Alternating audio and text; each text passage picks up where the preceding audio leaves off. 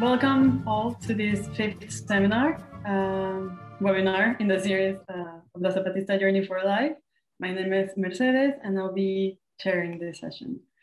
And before we begin, I would like to just briefly mention the situation in Chiapas. I don't know if you attended the last session. You might remember Ruby mentioning the murder of Simón Pérez of Las Abejas Acteal and a member of the CNI. He had recently denounced the situation lived in Pantelhó in Chiapas at the hands of the narco-paramilitary groups. And then after this, the murder of Simón, a self-defense group of Pantelhó confronted the narco-paramilitary, and this led to an escalation of the conflict with the presence of the Mexican army, the Guardia Nacional, and the conflict has led to the displacement of over 2,000 from Chenalo and yeah, the situation is critical and so I thought it would be good to mention it here. And I can put again the link in the chat in case anyone of you wants to read more about this. There it is. And yeah, so coming back to the Journey for Life, I would like to thank all of you for your contributions to this webinar and to the crowdfunder, which is now closed. And we passed both the original target and the stretch target, and we are truly grateful for all your contributions and also your participation in this webinar series. Yes, it was a very good news to have today.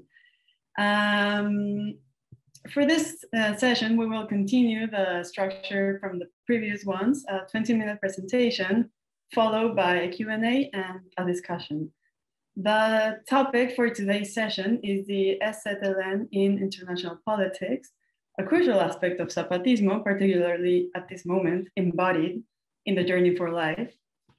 And we'll be discussing what other types of worlds and politics ensue from the Zapatista struggle and its effect in international resistance and politics, crossed by art and poetics, as well as solidarity, which was a pending question and discussion from the previous webinar. And I think this session is going to be wonderful and can create a very fruitful discussion. And if you have any type of question or comment, you can type that into the chat and we'll come back to them during the Q&A and discussion.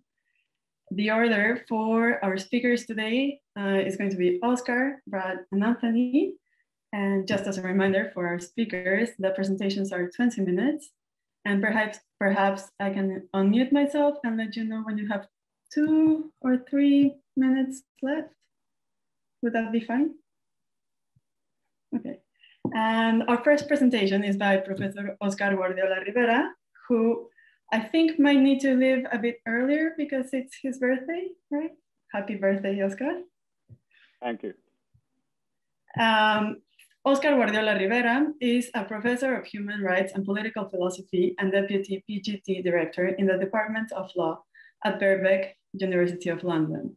Oscar has published widely on Latin American politics and is the author of 2 critically acclaimed books, What If Latin America Ruled the World and A Story of a Death Foretold.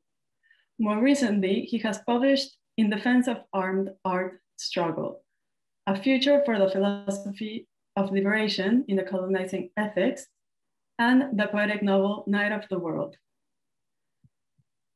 Over to you. Buenos días, buenas tardes a todos y a todas. Good afternoon, everyone.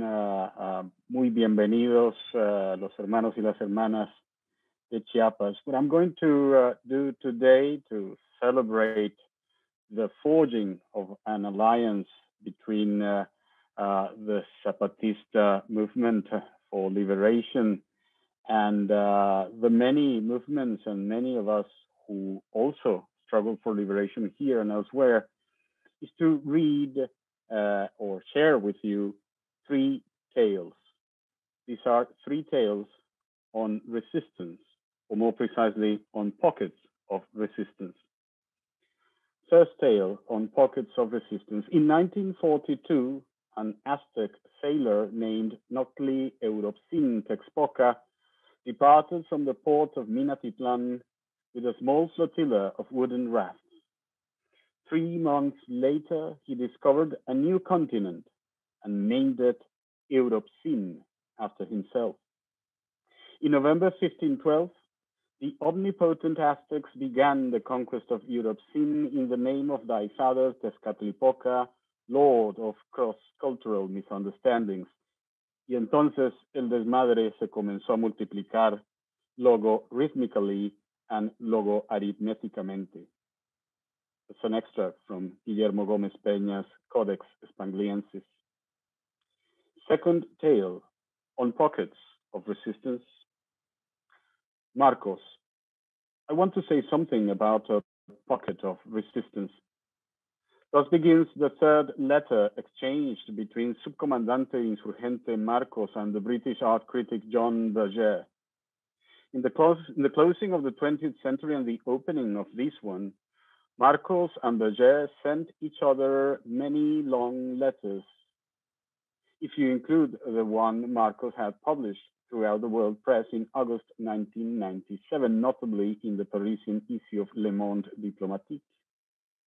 In that first letter, Marcos prophesies the coming of a fourth world war. The third was the so-called Cold War, which in the lands of our childhood in the Americas was everything but cold. The aim of the belligerents is the conquest of the entire world through the market, explains Berger, citing Marcos's letter. The arsenals are financial. There are nevertheless millions of people being maimed or killed every moment.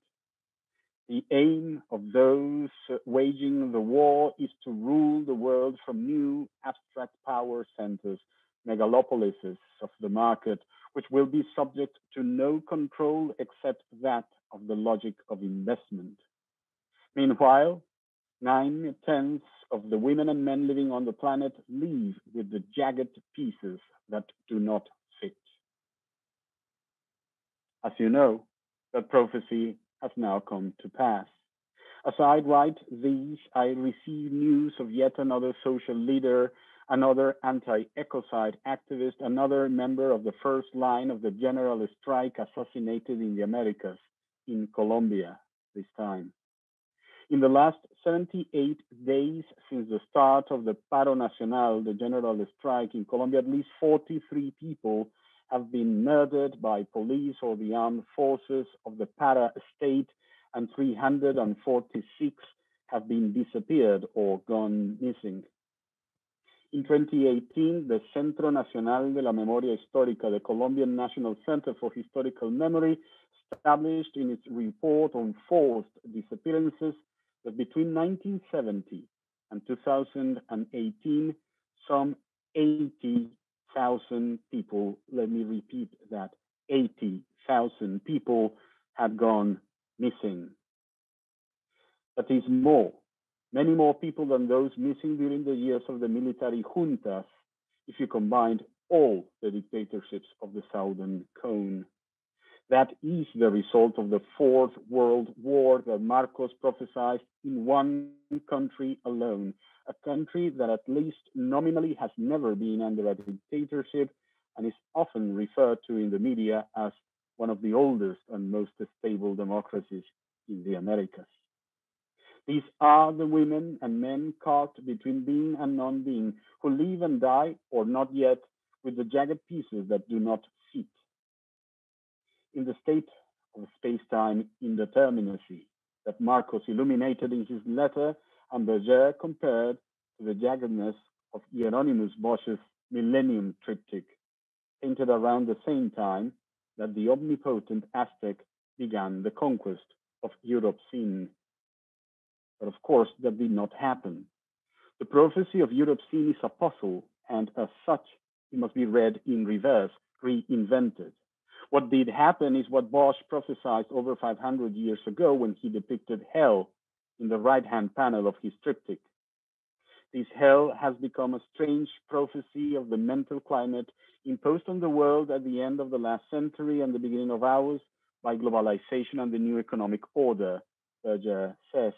As he observes, Bosch's symbols likely came through the subterranean, proverbial, heretical language of 15th and 16th century strands who believed that if evil could be overcome, it was possible to build heaven on earth. A political philosophy, that subterranean current flowing underground into the bodies of the disappeared and the bodies of those who have come literally from the other side of the ocean and from beneath the earth to occupy the streets of our cities and demonstrate, if only momentarily, is known as the neo-Aristotelian left. But for those of us who were born on the other side of the ocean, under the earth, during the time of the apotheosis of war, or those who, like Berger and Marcos, see the planet today as a jagged battlefield or a disassembled puzzle in need of reinvention, a more fitting image is that of a pocket, like a pocket universe, struggling to break through the spaces in between the jagged pieces of the hell world created by the new economic order, prophesied by Bosch's depiction in the third panel, which do not fit. A pocket universe of many worlds, a world of many worlds. Yet if Bosch's vision of hell is prophetic, the prophecy is not in the grotesque details, but in the whole, or to put it another way, in what constitutes the space of hell. There is no horizon there. There is no continuity between actions. There are no pauses, no paths, no pattern, no past, and no future. There is only the clamor of the disparate, fragmentary present. Everywhere there are surprises and sensations, yet nowhere is there any outcome. Nothing flows through. Everything interrupts, writes Berger to Marcos. We are falling, but it feels as if we were floating or not moving at all. If there is nothing to fall towards, no ground, we may not even be aware that we are falling. Whole planets and societies may be falling around us just as we are, but it feels like perfect stasis. Compare this space to what one sees in the average publicity slot or in a typical CNN news bulletin or in any media mass media commentary, Berger tells Marcos and the readers, and you will see that Bosch prophesied what is the world picture communicated to us today by the media under the impact of the globalization of a late settler colonial condition with its delinquent need to sell incessantly and therefore to dispose of producer peoples incessantly. Bosch's prophecy and today's world picture are like a puzzle whose wretched pieces do not fit together, and that is precisely the term that Subcomandante Marcos used in his letter writing from Chiapas, Southeast Mexico in the Americas, to speak of the lived experience of the women and men living in a stasis between being and non-being. In the old years of the Cold War, a word was invented to refer to them, los desaparecidos, the missing, but the word has proven insufficient and indeterminate. In our time, the institutions that drive the Fourth World War have learned how to play with that indeterminacy as if a choice of weapons. The Colombian and the Mexican states, for instance, prefer the term persona no localizada, non-localized person. So far, no one knows the whys and wherefores of such language, of such term, but it is noticeable that it helps the states circumvent the laws they themselves signed up to and promised to protect, to keep secret their acts of massacre and disappearance.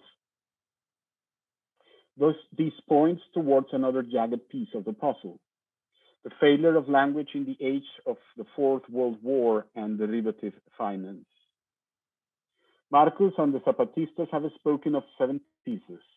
The first has a dollar sign on it and is green.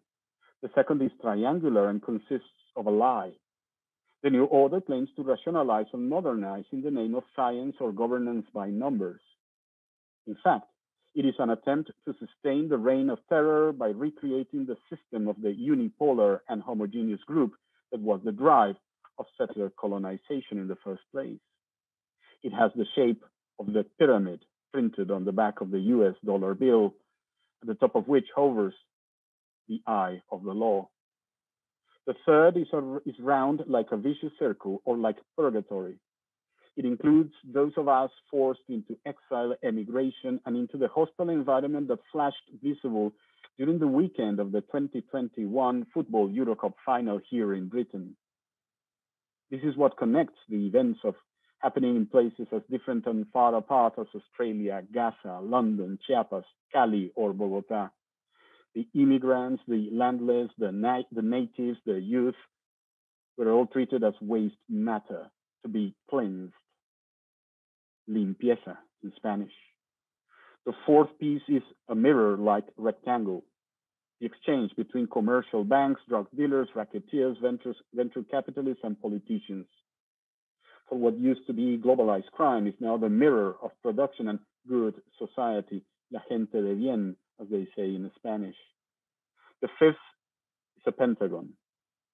The sixth is the shape of a scribble that looks like a collage or a concrete poem, the fragmentation and multiple division of borders and the raising of walls, like a world of broken mirrors. The seventh has the shape of a pocket. We have added the failure of language, which is also the language of failure. The pieces will never fit nor make sense. This lack of sense is the effect of the time, of our time, a generalized and eternal look ad pessimum, a claustrophobia and pessimism that at its most extreme becomes the highest point of defeatism. It is not caused by overcrowding, the use of masks, which we learned from Tupamaros and Zapatistas and has become handy during the years of plague or prolonged viral lockdowns, but by the lack of any continuity between one action and the next. It is this that is hell, the seemingly inconsequential nature of our demonstrations and our actions. In today's culture, as in Bosch's hell, there is no glimpse of an elsewhere or an otherwise. Thus, if we are to build a new world, a pocket world, capable of containing many worlds, capable of containing all worlds, as Marcos says at the end of his first letter, then the first step is to refuse the world picture implanted in our minds and all the promises used everywhere to justify the disposal of peoples, the reign of terror that this world needs to maintain in order to continue feeding our insatiable thirst for all the things it needs to sell. Not only another space is necessary, as Léger says, such as the one that the Zapatistas have built in southern Chiapas, but also another time. And that is why we're here today, to build a new alliance, to build a new memory, to avenge and to build a new future. One that includes not only us and our resistant dead, but also the birds, the heron and the eagle, the forests which appear in the correspondence between Marcos and Léger, and the stones in the forest. Third and final tale on pockets of resistance. A small boy is asleep in his room. On the bedside table, there is a glass of milk. During the night, a mouse climbs on the table and drinks the milk. When the boy wakes up, he finds the glass empty and begins to cry. He does not stop. Neither the pleas of his mother nor the punishments of his father make him stop. Child services are called. Even the police, for the neighbors feared something was wrong and decided to intervene out of the goodness of their humanitarian hearts. But the boy would not stop. So the mouse goes to the goat, asks for some milk. But the goat has no milk because there is no grass. The mouse goes to the field, but the field has no grass. The drought season is now longer than it used to be, and the field is too parched. The mouse goes to the well, and the well has no water because it hasn't rained and it needs repairing. The mouse is no shaman, no dancer. He does not know how to dance like the heron and the eagle, and therefore knows not how to bring the rain. But at least he can go to the mason and ask him to repair the well. But the mason does not have the proper stones. Then the mouse climbs the mountain, and the mountain has grown deaf. It wants to hear nothing, for it has lost its trees, and the men keep coming to take the stones. It now looks like a skeleton. In exchange for your stones, says the mouse to the mountain, The boy, when he grows up, will plant trees on your slopes. But the mountain replies it no longer believes in the promises of men. But this is a boy, says the mouse. Children love gifts, not false promises. They also love secrets. Above all, they love to reveal them, to spend them. They tell it like it really is, whereupon the mountain agrees to give the stones. Later, the boy has so much milk, he bathes in it. Later still, when he becomes a man, he plants the trees, spending the secret for the buried treasure therein. The erosion stops, and the land becomes fertile again. Postscriptum. This tale, the final tale, appears in the final letter between Marcos and Léger. It is a tale of children. Children realize the presence of the taboo, the rules of exchange and contract in breaking it. They can be said to love secrets so much as to spend them in profitless laws, like poets, like wordsmiths, like palabreros. They believe in hope rather than promises, and hope is, as the correspondence of our letters say, a long affair. Stones propose precisely that other sense of time, one whereby the past, the deep, living and ongoing past of the planet and our resistant dead, proffers a meager yet massive support to human acts of resistance, as if the veins of metal in the rock, the lead and heavy metals that reigned during the time of the apotheosis of war in the lands of our childhood, led to our veins of blood. To place a stone upright so that it stands vertical is not only an act of symbolic recognition, but also one that tells it like it is, the real. The stone becomes a presence, a dialogue begins. This is why we are here today. Nothing rough or jagged has been left, and the tools we use are not only words, but obsidian. The time-space is corporeal, in that it seems to pulse like an organ in a body. A dialogue begins. It matters less to ask our Zapatista brothers and sisters where they come from. More interesting is where they are heading. Thank you.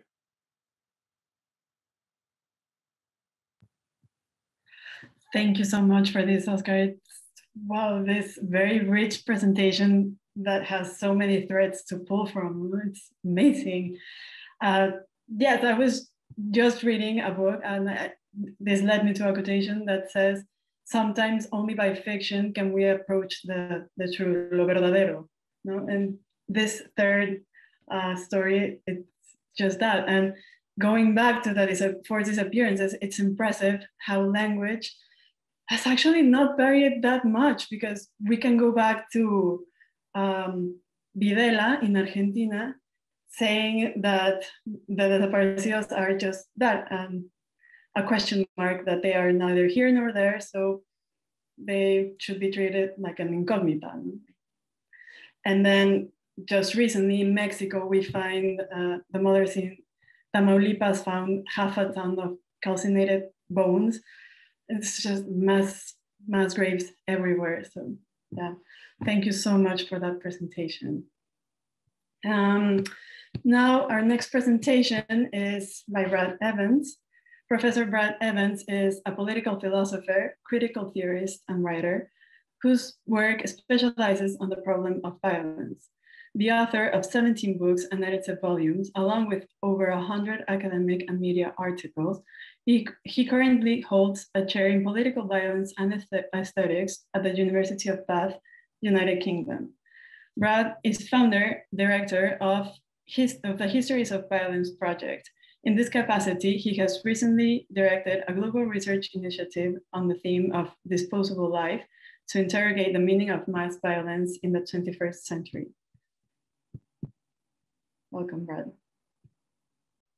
Thanks for the invitation. And yeah, it's great to actually, I think, follow on from what Oscar has to say. I think there's actually, I'm going to start with art and then kind of arrive at a similar place in terms of the Fourth World War. So I think it's, hopefully there's a lot of commonalities, and I'm sure Anthony will follow in that as well.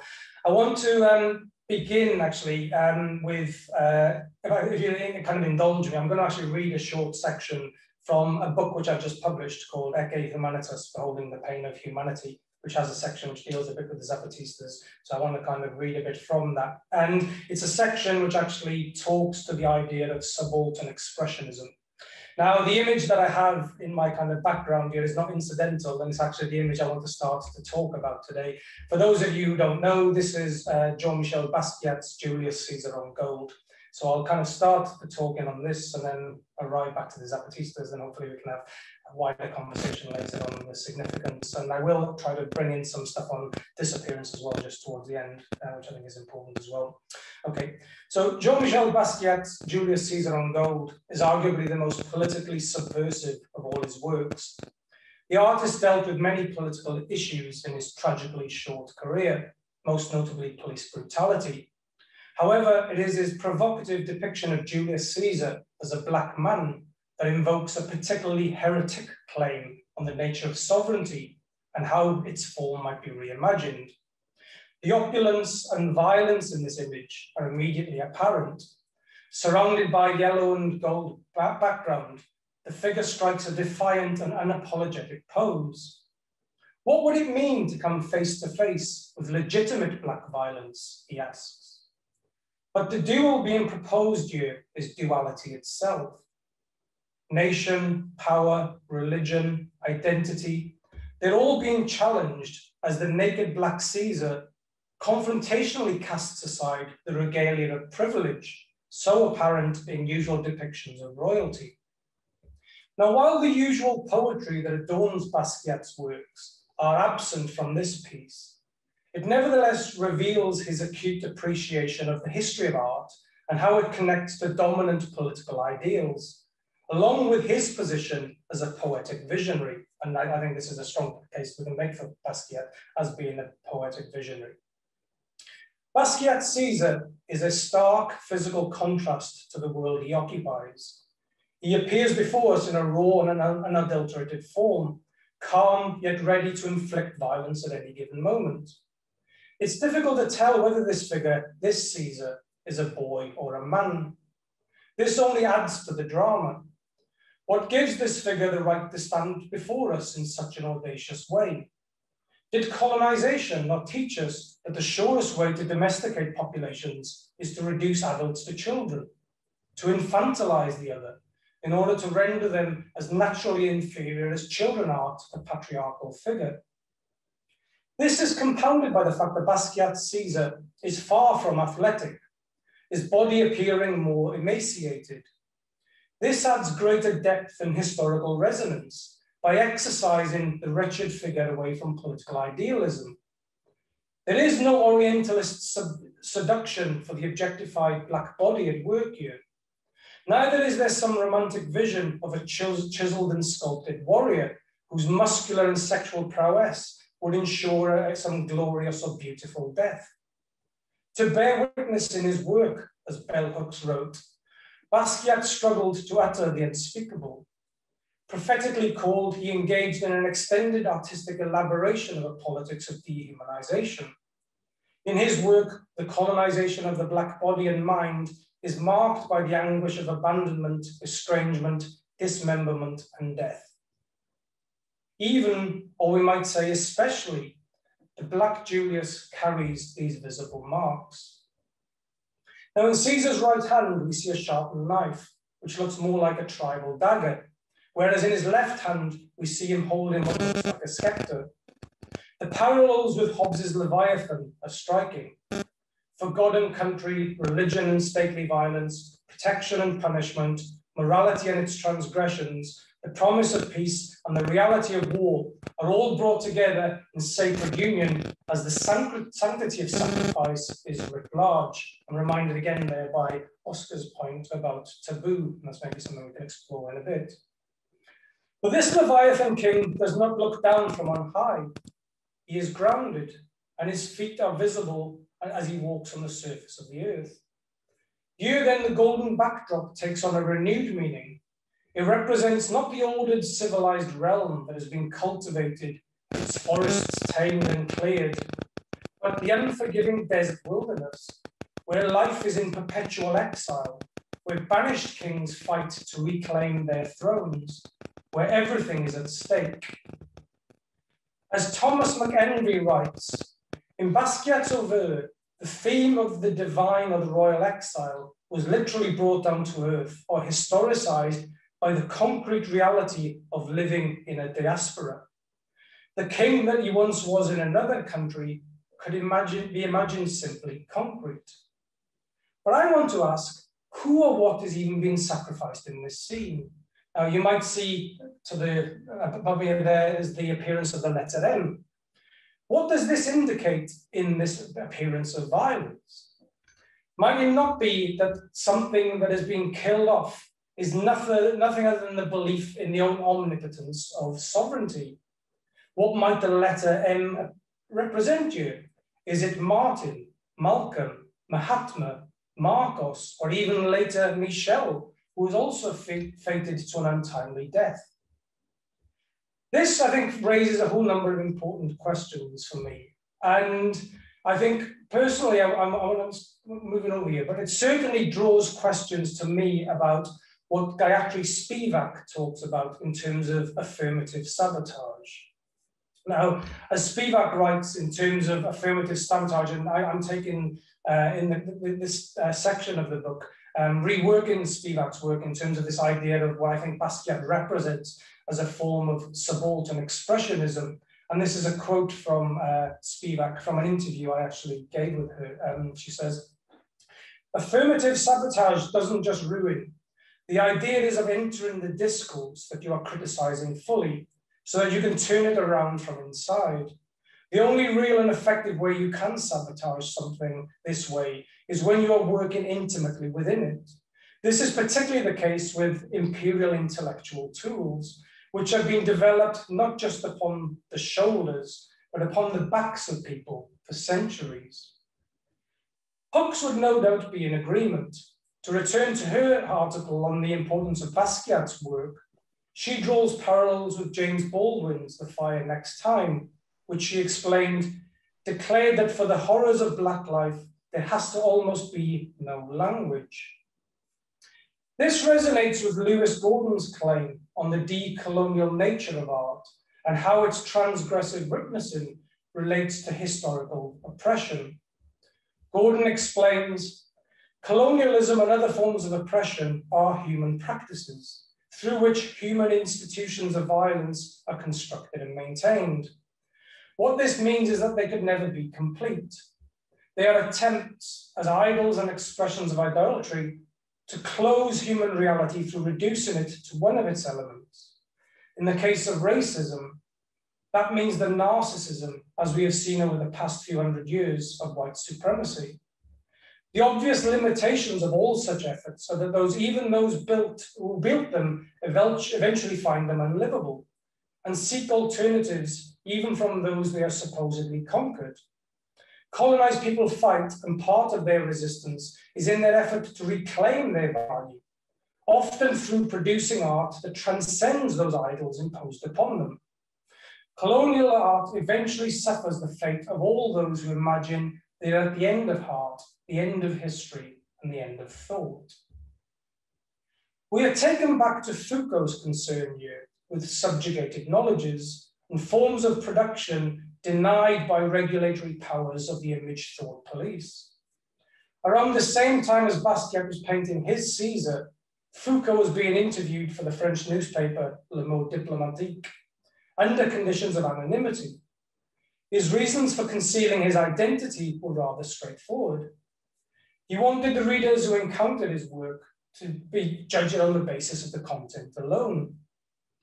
Anonymity was his way of addressing the potential reader, as Foucault said, out of a time for a nostalgia when being quite unknown meant I had the chance of actually being heard, without framing the work as having knowing who I am. writing as in the name of the interview as the masked philosopher, allowed Foucault the luxury of a more intense thought, what he referred to as the lightning that could strike. And I'd like to just give this brief quote from Foucault's interview, because I think this is actually the most poetic passage Foucault ever wrote. And he says, "I can't help but dream about a kind of criticism that would not try to judge, but bring about an oeuvre, a book, a sentence, an idea to life.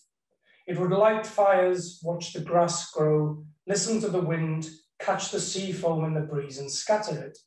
It would multiply not judgments, but signs of existence. It would summon them, drag them from their sleep. Perhaps it would invent them, all the better, all the better.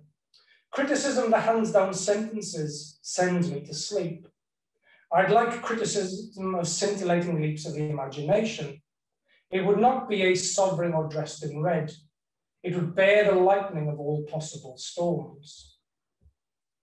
Some 4 years later, as Mexico was still coming to terms with the devastating aftermath of the brutal earthquake that ravaged its capital cities and fully revealed the corruption of the regime, a student named Rafael Sebastian Guillén made the trip to Chiapas, Mexico.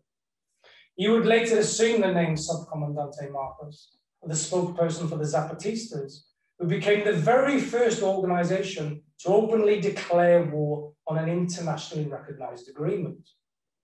The Zapatistas broke new ground in terms of the way they connected indigeneity with the politics of difference, that setting aside any of the colonial dialectics which once haunted leftist thinking, made non-violence possible in a land that had only ever known the subjugation, massacre, and the genocide of the indigenous. Moreover, Marcos captured the popular imagination with his grammatical interventions, presenting art, aesthetics, and theatre as integral elements of the revolutionary struggle. Thus, Marcos, another masked philosopher, I would say somebody who was fully in line with the very ideal which Foucault was trying to achieve but never managed to do himself, would emerge as one of the most important critical thinkers of the late 20th century, and we might argue continues to do so today. And while the local fight for the rights of indigenous peoples has certainly been influential, his critical importance, and this is what I have always taken from the writings of Marcos, lay in his poetic ability to develop new ways for thinking and writing about politics and the world, which are also defined by their subalterneity and creative expressionism.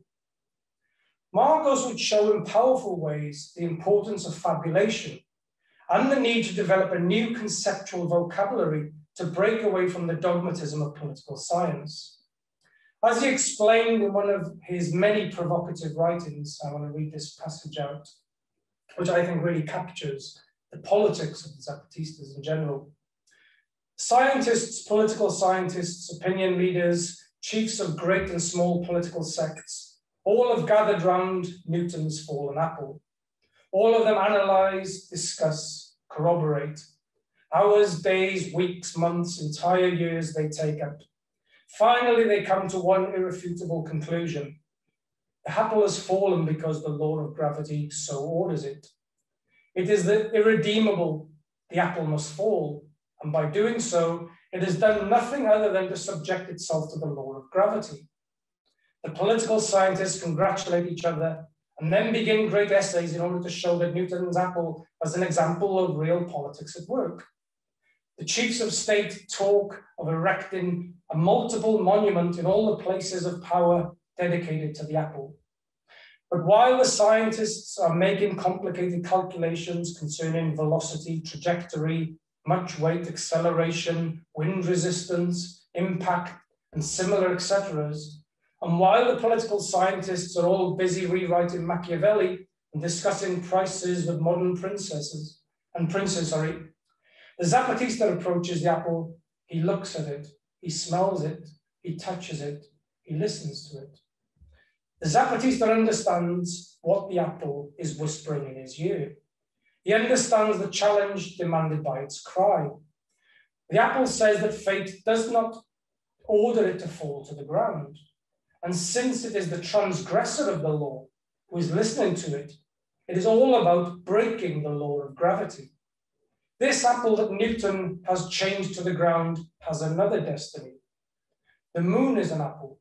The scales of history need two apples in order to be able to look out at the morning clearly. The political scientists continue to repeating and repeating to each other the realpolitik and the et ceteras that already fill the magazines and newspapers and the radio and the television airtime. The Zapatista continues making calculations.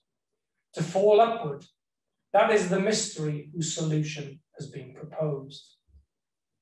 Now, having written numerous inventive tales in conversation with fictional or deceased characters, Marcos would also write a number of original theses on global power and violence, none more so compelling than the Fourth World War. In this treaty, Marcos asks, who is the enemy? His response is straightforward. We are saying that humanity is now the enemy. The Fourth World War is destroying humanity as globalization is universalizing the market, and everything human which opposes the logic of the market is an enemy which must be destroyed. In this sense, we are all the enemy to be vanquished: indigenous, non-indigenous, human rights observers, teachers, intellectuals, artists. This war on difference, as Marcos explained, was a war against those who dared to think and imagine differently. It was a war against humanity in its most affirmative and freely expressive sense. Even those strategists will soon learn to appropriate those very terms of engagement in order to justify violence in humanity's name. I'm just thinking of the war on terror as the obvious example. And so what was at stake here, and what is at stake here, is more than just a fight for the indigenous of Mexico to have autonomy and the right to have rights, to echo Edward Said. It's about the ability to express ourselves and themselves to make a claim to be part of this world. Not for enrichment or for a retreat into crude notions of identity, whether they be the rightful heirs of the nation or some contested claim about who is the most persecuted people of history, but to poetically affirm their own subjectivity while acting as a watch person to the violence of history. It was not to lament, and certainly not to fall back into some dialectic of representational purity, but to insist that another image of the world is possible in a creative response to the image of the world that continues to annihilate. I will end it there.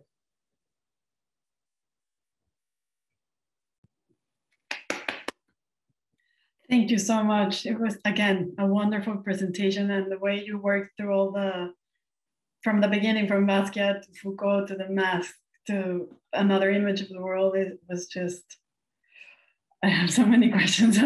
I think we can go, yeah, we have time, but yeah, I'll just present Anthony.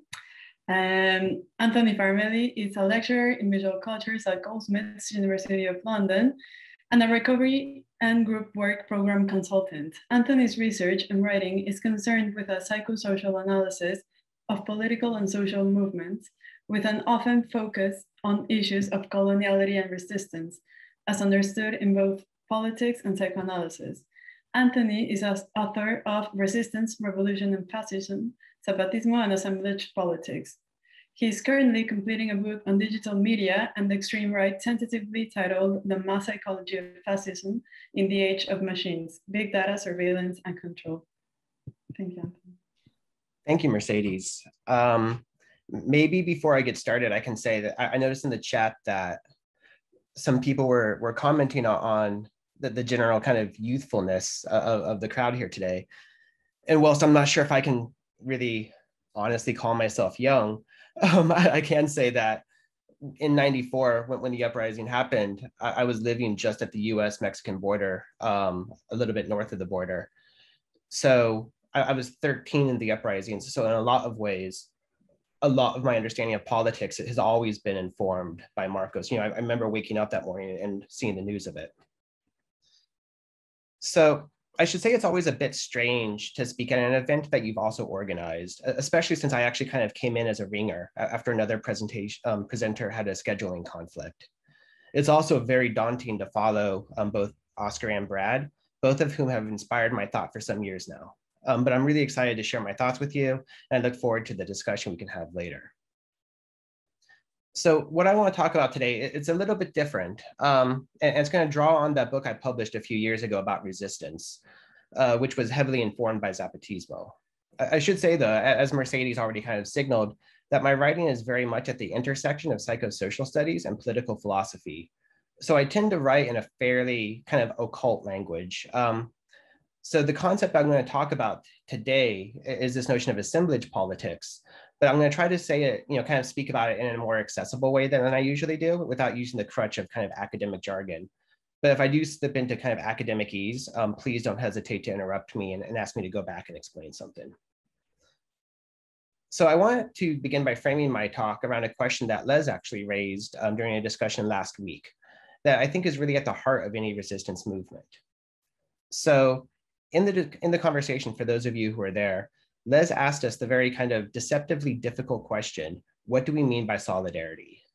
He then offered a definition that solidarity is not helping someone, but being willing to learn with them. Now, something about his definition of solidarity kind of really stuck with me. On one hand, I implicitly agree with it, but at the same time, I feel like it needs a little bit more nuance, at least in relation to the Zapatista resistance. So I wanted to spend just a bit of time today thinking about what does Zapatista solidarity look like and how can it inform resistances elsewhere? The definition of solidarity that Les gave us immediately reminded me of a letter that Subcomandante Marcos wrote addressed to civil society in April of '94.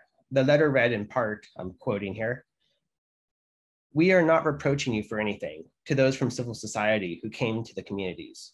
We know that you are risking much to come and see us and to bring aid to the civilians in this side. It is not that our needs which bring us pain, it's seeing in others what others don't see, the same abandonment of liberty and democracy, the same lack of justice. From what our people received and benefit in this war, I saved as an example of humanitarian aid from the Chiapas indigenous, which arrived a few weeks ago. A pink stiletto heel, imported, size 6.5, without its mate. I carry it in my backpack in order to remind myself, in the midst of interviews, photo reports, and attractive sexual propositions, that we are in the country after all, or that we are to the country after the 1st of January, a Cinderella.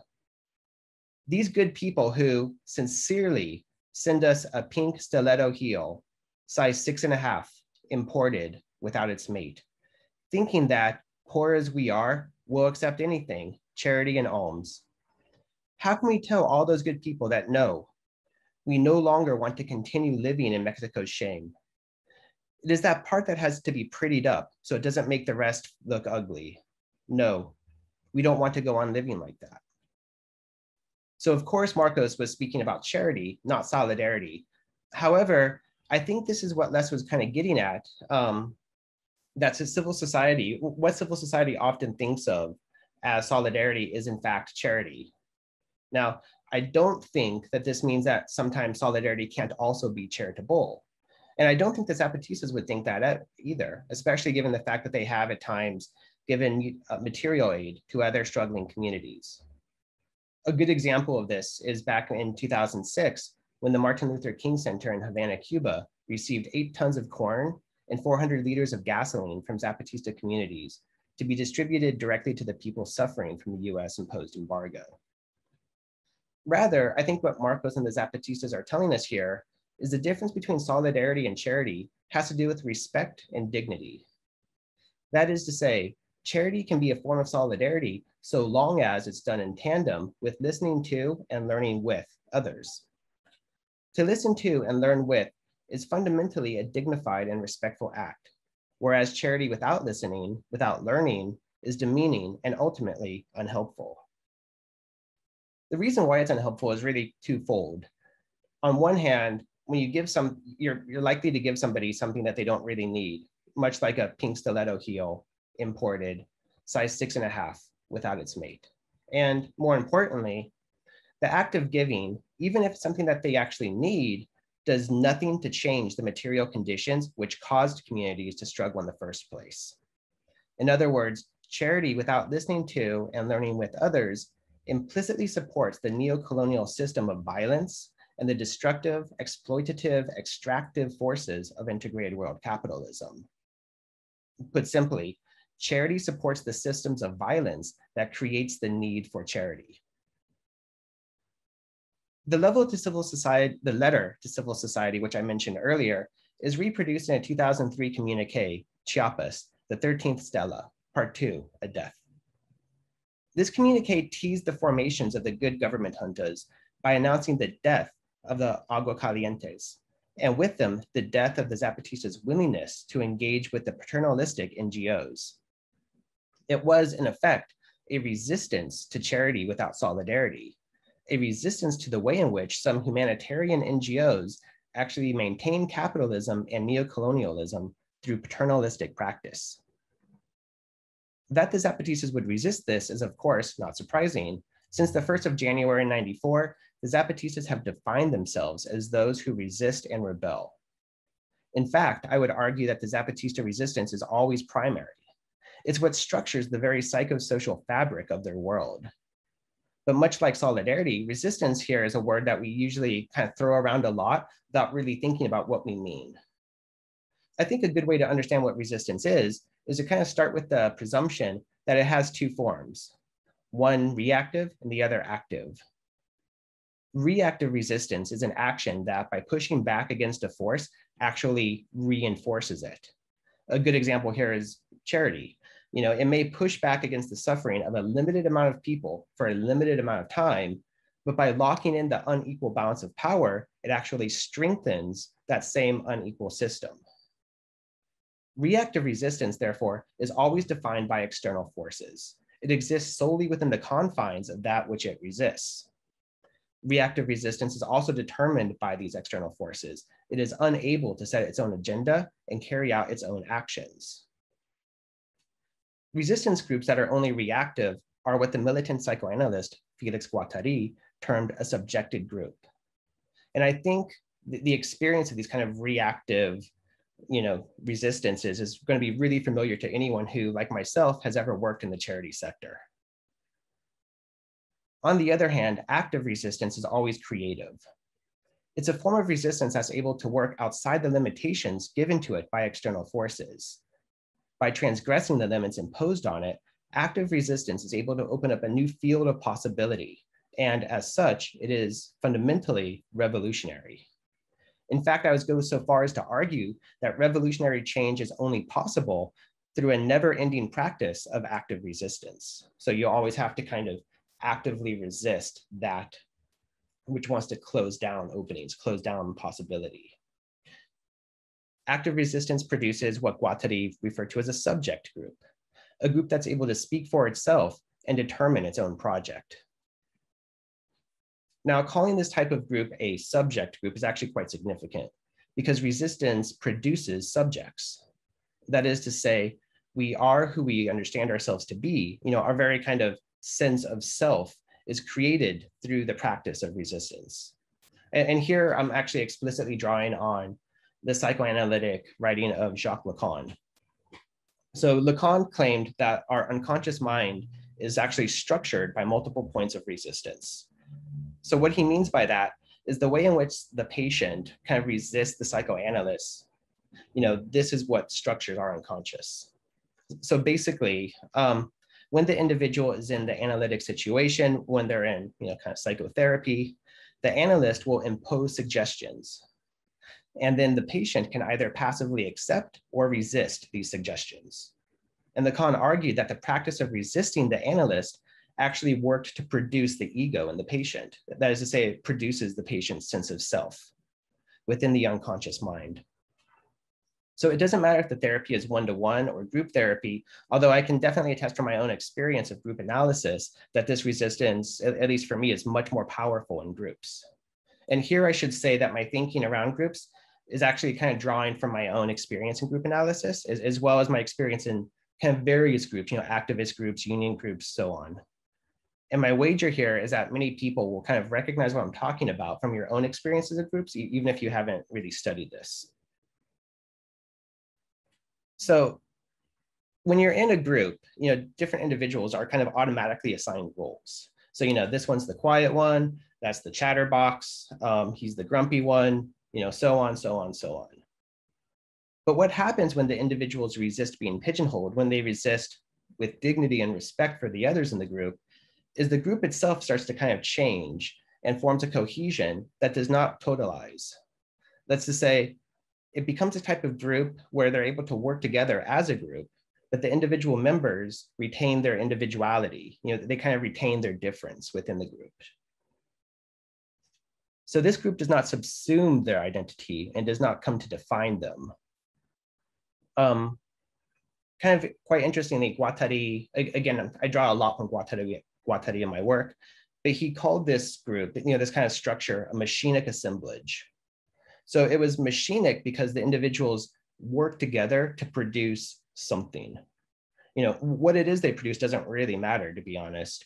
It could be something really big, a radical politics, a desire for revolutionary change, or something small and modest, a kind of modest change in lifestyle. It's not the size that matters, but rather the significance of what they're doing and that they're doing it together. And this group is also an assemblage because it's arranged in such a way that it always keeps its otherness. So what I mean by that is each part of the group, each individual kind of keeps hold of their difference. They keep hold of their individual identity and their sense of self that is outside of and beyond the group. As a machinic assemblage, this group is able to speak for itself, to articulate its own desire beyond the confines of any external forces. It's also able to affect material changes in the life of the members of the group. Membership of a group like this is fundamentally defined by different intensities. So people will at times be right in the middle of the group. They'll have a very kind of intense experience and involvement of the group. And then at other times, that same person might take a step back, and they're still kind of part of the group, but they're not as intensely active within it. This movement from the center to periphery and back again means that the group moves and changes in a way that's not really linear. It's not A to B to C. Rather, it will move in all kinds of directions, and it moves fundamentally slowly. So part of the experience of this type of group is also the experience of slowness. This means it requires a willingness not to respond to capitalism's demand for both speed and efficiency. So kind of pulling it back a bit, what I want to say is what the Zapatistas have done to politics is not different than what psychoanalysis and group analysis has done for psychotherapy. And they've done this by changing the individual in relation to the social environment. It's no coincidence that in 2003, the Aguas Calientes were born or reborn as the caracoles, or snails in English. The reason for this name is twofold. First, it has to do with the shape of the snail's shell, a spiral. Members of the community cycle through different decision-making councils, meaning that power in the community is neither vertical nor horizontal, but rather it's transversal. It's like this diagonal line that cuts across the community. When power is arranged in this way, when people kind of spiral into and out of these different decision-making bodies, that means your experience of the community is also defined by these intensities. So, sometimes you're right in the middle of it, but then you kind of take a step back. The second reason they're called caracoles has to do with the speed in which change happens. That's to say, change always comes slowly. In fact, one of the axioms that forms the basic tenet of Zapatismo is we walk slowly because we have a long way to go. It's quite literally change at the snail's pace. This kind of slowness is in fact revolutionary. Capitalism, especially in its neoliberal form, works through a logic of acceleration, a logic that basically can be summed up as move fast and break shit, and then turn the cash into chaos. I think there's a problem with a lot of leftist groups that they often try to follow the same logic of accelerated speeds. They're in a sense trying to beat capitalism at its own game. I remember after September 11th, I was lucky enough to see the philosopher Jean Baudrillard speak. And he said something that really struck me, and struck me as being really similar to the Zapatista project. He said that when the events around us speed up, it's our duty to slow down. That is to say, it's our duty to resist the temptation to go fast and break shit, to take the time to think about what kind of group, what kind of machinic assemblage we need. I really think that this is perhaps the greatest lesson that the Zapatistas have given us. They've given us a map, but not a map that really should or even can be followed to the letter. But nevertheless, it's something that plots out a sense of how to go about creating a world in which many worlds fit by opting out of this rigged kind of capitalist game. By slowing down when people want them to speed up, by taking the time to think about what they're going to assemble and how they're going to assemble their resistance in their communities, by taking the time to analyze what's happening, by studying the material and expressive conditions and being able to adapt to changing conditions, by acknowledging and learning from their own shortcomings and their own missteps, and by frustrating absolutely everyone who wanted them to be quick, sexy, and revolutionary. They've actually created a resistance that's absolutely unprecedented in its scope and its longevity. Thank you.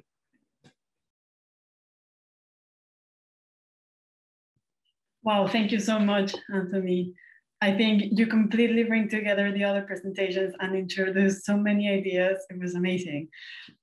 My head is like going full. I have to slow down now to catch up with all the ideas mentioned today.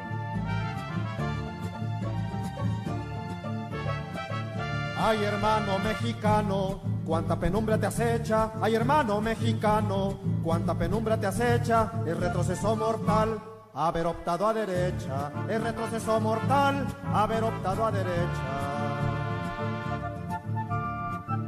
Y no es que sea alternativa la izquierda domesticada, y no es que sea alternativa la izquierda domesticada, pero la opresión injusta pronto verás duplicada, pero la opresión injusta pronto verás duplicada.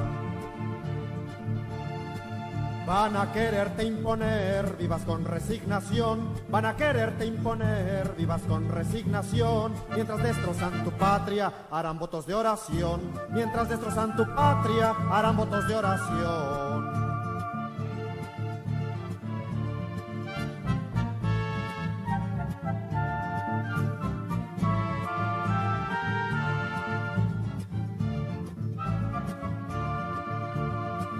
Los pibones criminales vende patrias verde azul. Los pibones criminales vende patrias blanca y azul. Se pondrán sotana o botas y con Fox los verás tú. Se pondrán sotana o botas y con Fox los verás tú. Para muestra unos botones nunca debes olvidar. Para muestra unos botones nunca debes olvidar. Su arenga contradictoria, su vulgar mediocridad. Su arenga fascista nazi, su vasta frivolidad. Demagogia, explotación no desaparecerán. Represión, saqueo y abusos no desaparecerán. Este es de la misma clase que al pueblo explotando está. Este es de la misma clase que al pueblo explotando está.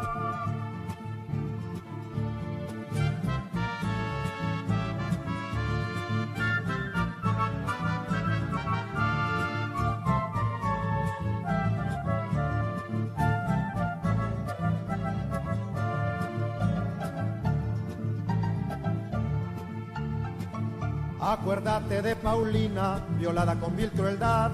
Acuérdate de Paulina, violada con vil crueldad. Al pan diciéndolo pares, después te contentarás. No deberás abortarlo o a prisión vas a parar. El IPAP es otra infamia que no se va a destapar. El IPAP es otra infamia que no se va a destapar. Mira que desvergonzados robaron un dineral y para costear su fraude todos debemos pagar. En fin, la lista de agravios es grande y más crecerá. En fin, la lista de agravios es grande y más crecerá. Pero tú, ¿qué estás haciendo? Ya deja de lloriquear. Prepárate para la lucha, al pueblo hay que organizar. a estudiar conscientemente teoría revolucionaria, a estudiar conscientemente teoría revolucionaria, actuar colectivamente con práctica proletaria, actuar colectivamente con práctica proletaria. Si no exiges tus derechos, a pesar de mi advertencia, si no exiges tus derechos, a pesar de mi advertencia, crúzate de brazos pues y atente a las consecuencias, crúzate de brazos pues y atente a las consecuencias, crúzate de brazos pues y atente a las consecuencias.